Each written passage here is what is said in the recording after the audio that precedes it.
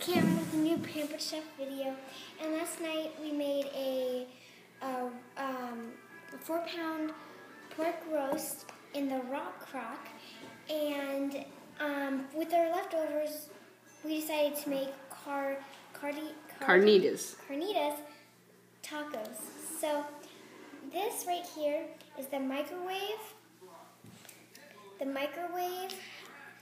salad chopper. And this has 2 blades and this nice little lock, so you can lock it so you don't cut yourself. And we are going to chop this up. So, it's very, very easy. You don't have to pick it up or anything. Just in the bowl, you can just chop it all up.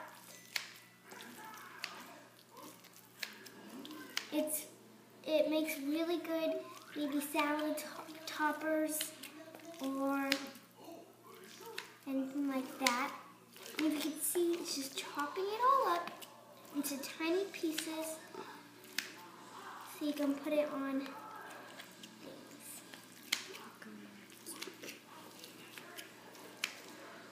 So you can see it's just chopping all of them up into tiny little pieces.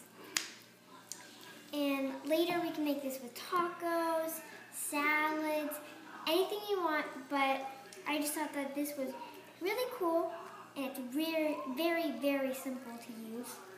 So, yeah.